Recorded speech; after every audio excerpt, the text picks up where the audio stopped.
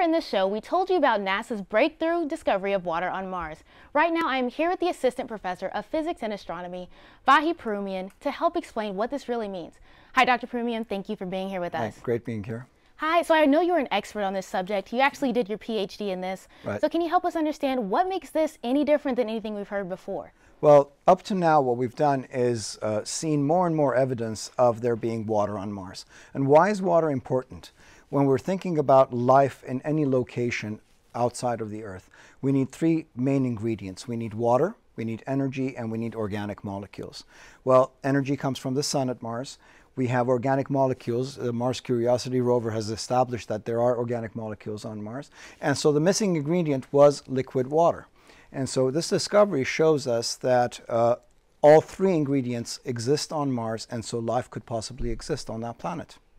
Oh, wow. So how exactly does this affect us here on Earth? Well, the most profound question we have, in my opinion, is, are we alone in the universe? And the question is, can life exist somewhere else?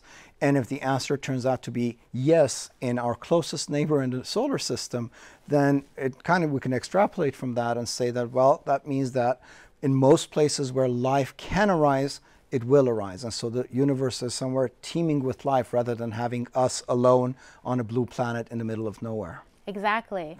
And especially this seems like this is really great news for astronauts. So how does this affect maybe future explorations? Well, we've known for a while that there's big glaciers of water ice on Mars, so that perhaps one of the challenges we don't have to overcome when we send astronauts to Mars is to have them carry water with them.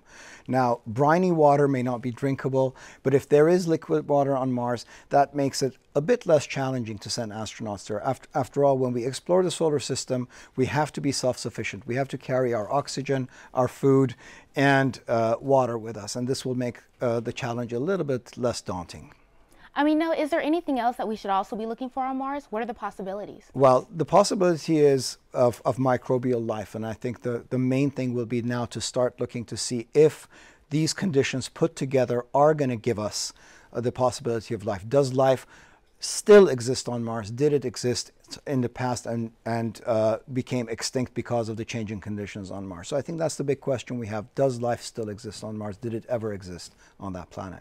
Wow. Okay. Thank you so much for being here with us. We welcome. appreciate all your advice and your suggestions. So now we're going to go back to Cole. Thank you so much.